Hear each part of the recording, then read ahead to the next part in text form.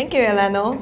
So I think he has done a really wonderful job of sharing with us how simple Vue.js is and how you could use it to get started really quickly. But Vue.js is not just that. The Vue.js is used in production as well. So in my company, I am Ling, by the way. So I'm a full stack developer for about 3 years, and I've co-founded UI-licious. UI-licious is a tool for testing web applications, and I could do a quick demo to show you how Vue.js is used in production.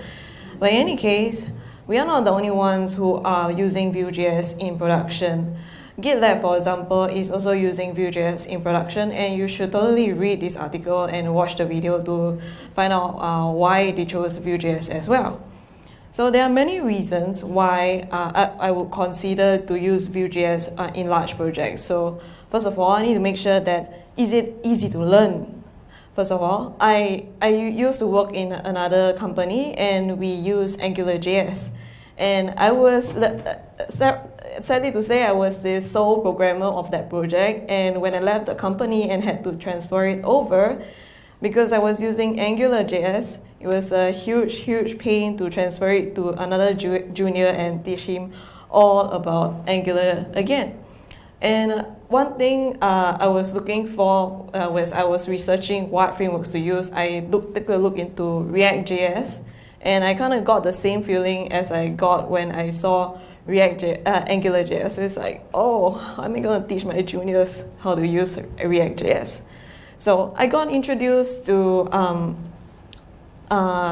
Vue.js through another freelancing project that I was working on that was based in PHP. So Vue.js is really popular in PHP. And when I started using Vue.js in very small components, which is when I realized that, hey, it's really simple. As Lionel showed you, it is so very simple. So other things is the code maintainable and is it fast, and that kind of things we can explore later on. So as I mentioned, and you can see Vue.js is really powerful, and it can be used. It is as powerful as React.js itself for large applications. So in larger applications, you want to have things like state management. So we have Vuex which can do that. We also want to have routing available for very powerful single-page applications. So Vue.js has its own version called Vue Router. Yeah, so it's everything you need to build a modern web application is already in Vue.js. But while it's very powerful, it is also very fast. So compared to React.js itself, is on par. So you don't get the negative penalties in older frameworks like AngularJS, where if you render lots and lots of lists, the virtual DOM start getting a little bit slow. So Vue.js is really fast at all this data binding stuff. That's why they can render huge data sets. It's as fast as React.js. And although it's really powerful and you have everything in the kitchen sink, it's also really lean. So you can start really small. As Lionel showed you, he didn't have to plug in everything in the kitchen sink. You didn't have to learn how to use Vuex. You didn't have to learn how to use Vue Router. You can just get started already. So you only need to install the plugins as you need it. And when I was working on UI-licious as a prototype to begin with, it was as simple as what Lionel showed. And as the project got more and more complicated, and I started to realize the need of putting in Vue routing, then I put in Vue routing. As it got harder and harder to transfer data between parent to child components, from child to parent components, from sibling to sibling components, and it was getting hard passing data around, then that's when I thought, hey, I need state management. Then I plug in Vuex. So it's really lean and it's progressive. So CodeShip also says the same thing. So recently CodeShip wrote this blog. It was back in June.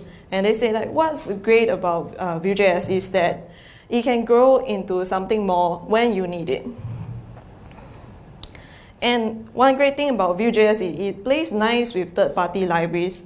So when I need to plug in Theta to do my tooltips, when I need to plug in jQuery for some reason, or when I need to plug in maybe Bootstrap Select or some date picker module, it plays nice with the third-party libraries. You don't have to make it, you don't need to do another adapter like I think in Angular back then. So I haven't actually used React myself, so I would cite a lot of Angular examples. So back then, if I wanted to use Bootstrap Select to do a very nice select drop down for Angular, I actually need to find the adapter library for it and plug it in.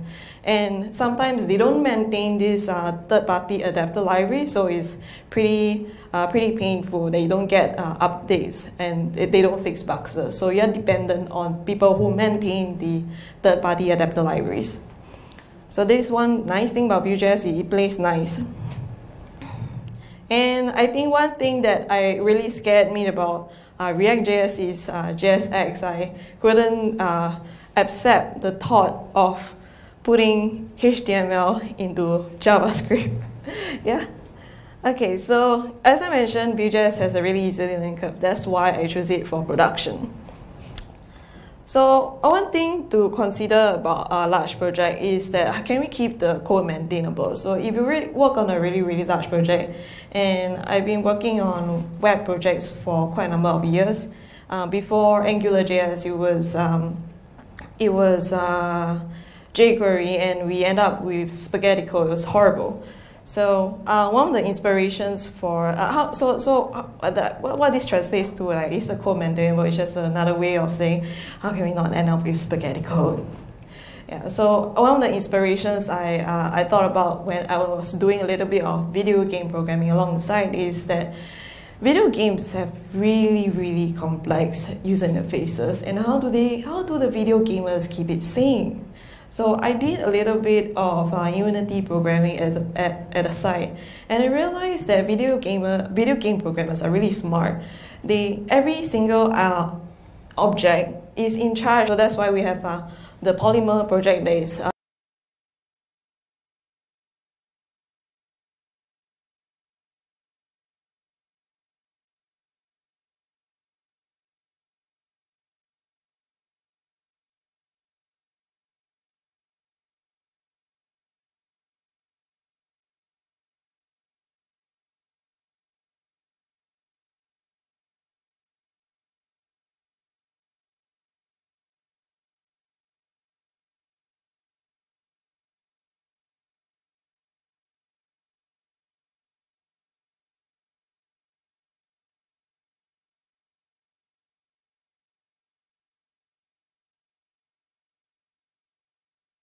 advocated by Google.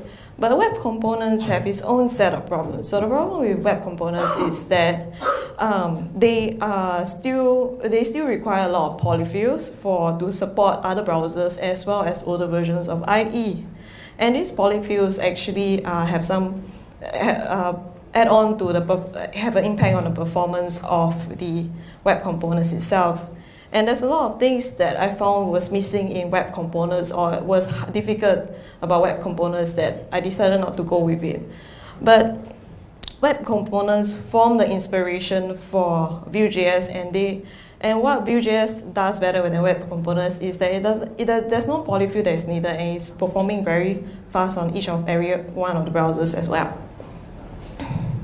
Okay, so how do we keep code sane? So I mentioned that every component should take care of its own style. It should take care of its own logic. So instead of having lots of .html files and one monolith JavaScript file and one monolith CSS or SCSS file, every component has its own .vue file. So in this .vue file that I just copied from one of their documentation site, on top it says it is the template. So the template is it's written in J here, but it can just be as simple as your HTML itself. So that's your HTML template, and the script which controls the logic of the Vue component itself. And right below the script is the style. So everything is encapsulated in one file. So imagine if you have hundreds of components, it's much more sane to find all all the code within its own file rather than to dig it up in some giant 10,000 lines of code. But the problem with .vue is that the browsers don't know what is .vue. So what you end up needing to do is to use a build system like Webpack and Browserify. So that's one of the ugly parts of Vue.js. Everyone, when I talk about Vue.js, everyone just, ugh. Yeah. Like even I can't do enough. I thought about doing a talk on Webpack, but I don't think it's just gonna do a disservice to all of you and disservice to Webpack itself. So I decided that well, if you want to learn how to do configure Webpack for Vue by hand, you can go to this really good guide on Webpack for Vue. But if you want to make it, if you want to be lazy, Vue has a really good tool that allows you to bootstrap your application very quickly. So you could just grab Vue CLI, and if you want to do really simple prototyping, you could just do Vue init simple my project. But if you want to do you want to bootstrap your application for Webpack, you could just do Vue init Webpack my project. So in the production templates, they do all the production builds pipelines for you, so such as hot reloading, linting, testing, and CSS extraction, and etc. So it's really good to just use Vue CLI to get started. So as for us in UI-licious, our front-end stack is quite simple. It is a simple page application, and we use Vue.js 2.2, Vuex, and Vue Router. We also use ES6 and Babel, and Bootstrap 4. And we only use jQuery because Bootstrap needs jQuery. If it weren't for Bootstrap, I wouldn't be using jQuery because Vue.js does a really good job of doing everything that jQuery could do. And we also use Webpack, but I'm not going to go too much into Webpack because it's really complicated and I'm not going to do any one service. All right, so that's basically it. So before I do maybe a quick demo of just to show you what are the available tools you can use for Vue.js, perhaps is there any questions you guys have on how do you use Vue for large projects? Unit testing. Unit testing. So unfortunately, I don't unit test the Vue.js component itself. I know React has a library for that called Enzyme. The funny thing is, we build our own testing library. That's why we don't use a unit testing library. Yeah. Okay. I'd like to actually mention something about the third-party plugins. Mm-hmm. I've been playing around with this Leaflet.js. It's a sort of a GIS plugin where you can display maps and things on the map with Vue. So actually, talking about fast, right? The problem I'm running into is that I'm not sure whether it's because of my code or because I'm not doing something correctly. Compared to Vanilla.js and compared to the Vue.js app, the Vue.js with the Leaflet plugin is the performance is much slower and it's quite obvious. So it is a mapping, a map library. It's a mapping library. It's a visualization thing like D3.js and. I think like D3.js. So I think the thing I noticed that it's quite common among all the modern frameworks. So this is not a problem that is limited to Vue.js. I heard a lot of issues with trying to integrate the D3 and React.js as well. So it seems like the problem is coming from each of these libraries having their own methods of handling the DOM rendering that is on top of the framework's own DOM rendering methods. So because of these two, there are some inefficiencies. So that is, I think, one of the unfortunate things. I don't really know that it has a solution for it. What I heard from the guy who did the D3 and the React.js hack was that he removed all of D3's DOM rendering code.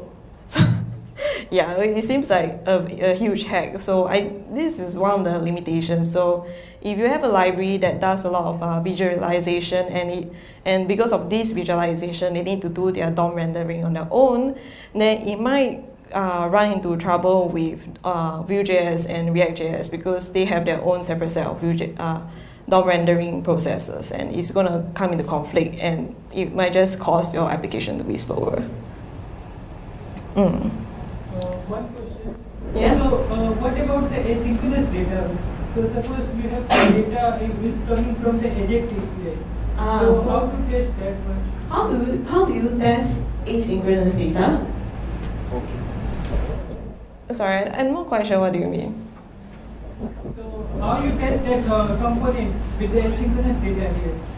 Oh, so this is similar to unit testing. So this one, unfortunately I don't have a lot of knowledge on that. So why don't you leave that question on the meetup group? I'll do a little bit of research and come back to you about that.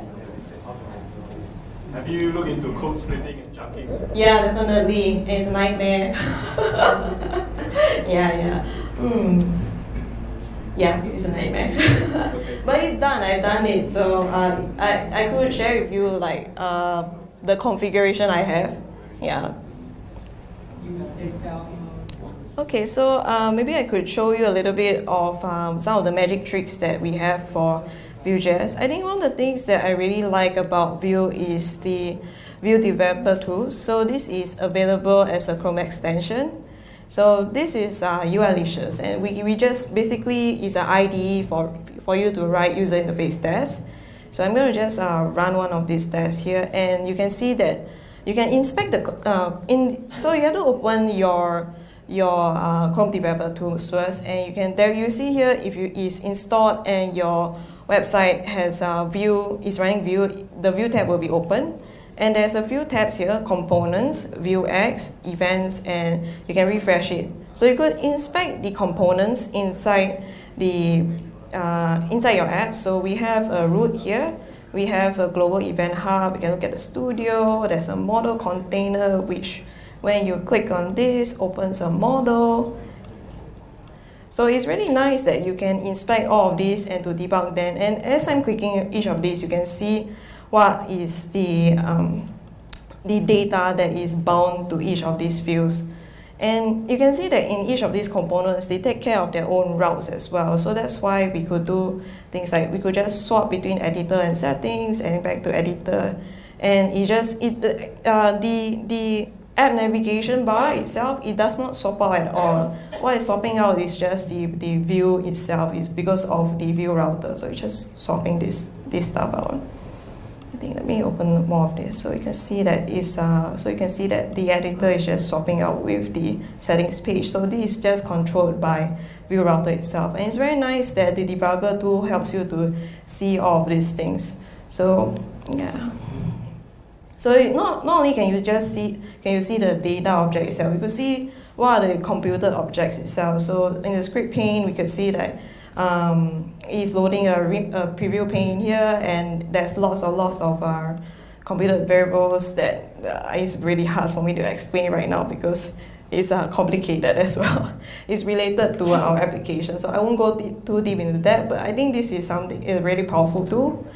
And besides that, you can look into the Vuex state. So we have lots of different kinds of states inside here. We have the project state. So if you go back out one layer, you can see like there's lots of projects that can be created for the projects in UI-licious. And then you can see in each project, you can inspect what's the collection of projects in our application, and you can inspect for this project with ID 1, what is this property, etc., etc. So there's lots of, it's really, really powerful. So this is one of the things that I really like about Vue, is that not only is it easy to teach my programmers how to use it, it's easy to teach them how to debug Vue as well. Yeah, so that's all.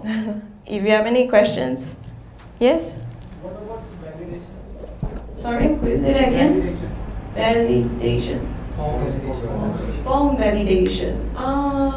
Form validation. Okay, so that's one of the things that I did manually. So we don't have some magic trick. If I remember, for example, Angular, they used to have something called ng required and a lot of directives that help you to do form validation itself.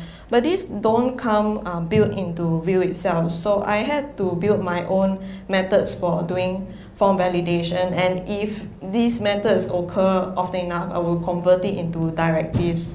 So form validation is something that is not built into Vue JS itself. Yeah.